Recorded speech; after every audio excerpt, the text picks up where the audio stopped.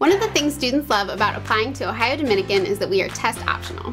That means that we do not require you to take the ACT or the SAT to be admitted. Awesome, right? We simply believe that standardized test scores aren't always the best way to predict a student's success in college. In order to take advantage of our test optional policy, you must indicate on your application or let ODU's Office of Admission know that you are identifying yourself as a test optional applicant. Test optional applicants should have a minimum 2.3 high school GPA and demonstrate proficiency in areas including math, science, social studies, and English. We also pay special attention to your GPA progress over time, demonstrated leadership ability, and extracurricular involvement.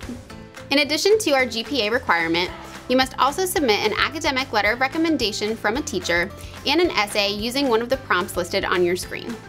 Your admission counselor will work with you to ensure we have everything we need to get you a decision about admission. For more information on our test optional policy, visit ohiodominican.edu/testoptional. We hope to hear from you soon.